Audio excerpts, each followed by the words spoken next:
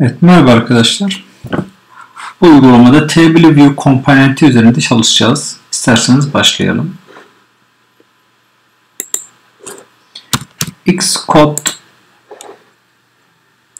açalım.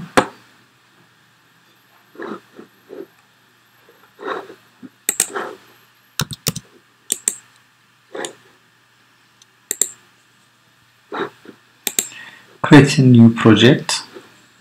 HEGEM-IOS application, select view application, next.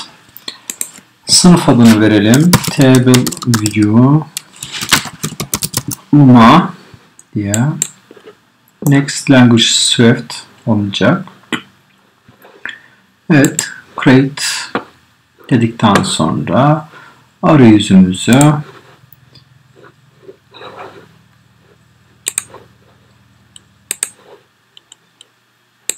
iPhone arayüzüne uygun bir hale dönüştürelim. İsterseniz uygulama başlamadan önce neler yapacağız? Bunun bir uygulamasını görelim.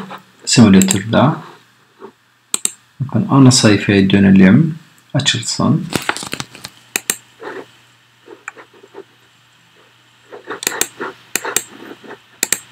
Settings. Evet.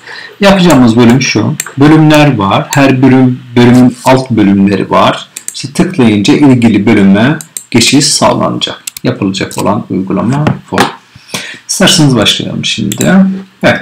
Şu anda bir buton ekleyelim önce. Butonla birlikte geçiş listeye geçiş sağlayalım. Tıkla diyelim. Evet. Ben View Controller ekleyeceğim. Fakat Table View Controller olursa daha iyi olabilir. Neden? Çünkü başlıklar halinde bir takım uygulamalar yapacağım. Evet. Aynısı fakat Table View destekli bir View Controller bu. Şimdi ana sayfa ile alt sayfa arasında geçiş sağlamak adına butonu tutuyorum kulağımdan. Farenin sağ tuşuyla birlikte sürükle bırak yapıyorum. Modul geçişi sağladım. İsterseniz şu anda bu alanı biraz inceleyelim. Inspector'a geldiğimizde evet. Şimdi section'lerimiz var bizim. 1, 2, 3 öncelikli olarak bizim content dynamic değil, statik olması gerekiyor. Verileri ben gireceğim. Belirli bir yerde kodla çekmeyeceğim. O zaman önce ne yapıyoruz? Static cell yaptıktan sonra bu şekilde bölümlerimi azaltıp artırabilirim. Evet, outline'e tıkladığımızda ise bakın burada bu bölümün adını değiştirebilirim. Title'ını. Örneğin ürünler. Evet. Ve her bir section'da kaç tane satır olacağını belirtebilirim. 5 satır, 2 satır, 3 satır diye. Ve ardından ben bunu belirledikten sonra ne yapabilirim? Ben bu alanı artırıp azaltabilirim de. Bakın otomatik olarak kullanılma şekliyle bana tekrardan aynı bölümler, aynı section'lar önüme geliyor. Evet. Şimdi biz bu alanla alakalı farklı özelliklerimiz de var. Örneğin bu her bir satırla alakalı title ve detail ayrıca bir resim de eklenebilir. Yani özetle 3 tane veri her bir hücrede olabilir. Başlık, ayrıntı ve resim. Biz bu uygulamamızda her üçünü kullanmak istiyoruz. Çoğunlukla uygulamalarda kişiler subtitle seçeneğini tercih ediyorlar. Şu anda title ve detail var. Acaba resim nasıl ekleyeceğiz? Daha önceki uygulamalarda da bir resim ekledik hatırlarsanız eğer.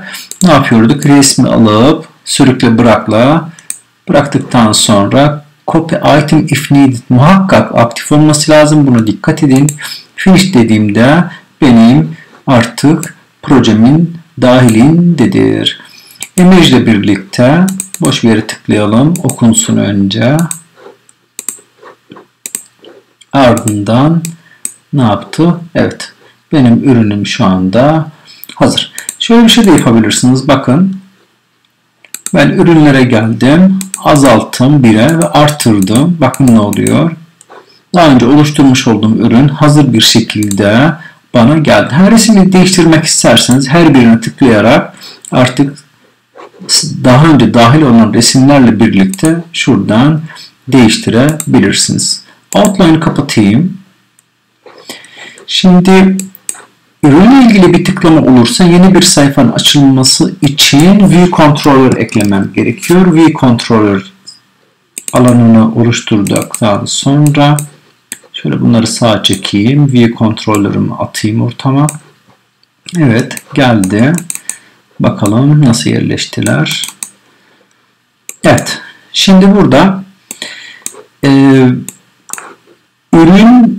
ürüne tıkladıktan sonra alt sayfaya geçiş sağlanacak. Fakat tekrardan bir üst sayfaya geçiş sağlanması için navigasyon hizmetinden yararlanıyorum. Navigation bar'ı ekliyorum sayfama. Ardından bir butonla birlikte geçiş işlemlerini yapacağız. Çift tıklayarak geri diyorum. Bunu eklediğinizde sanki bir çakışma durumu oldu. Buna aldanmayın. Bu tür hatalar olabilir. Şimdi yapacağımız olay şu.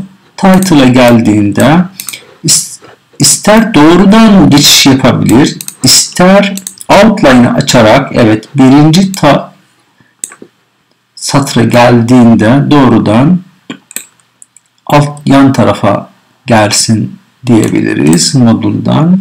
Tekrardan geri dönüş sağlamak adına da butondan şuradaki geri butonu tekrardan ana sayfaya dönmesi için moduldan seçiyorum. Uygulamayı koşturuyorum.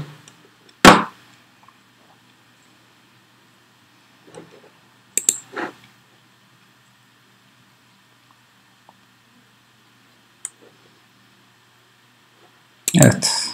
Ürünler listesindeyim. Tıkladım. Açıklama bölümüne geldim. Geri döndüm. Ürünler listesindeyim tekrardan. Evet. Teşekkürler.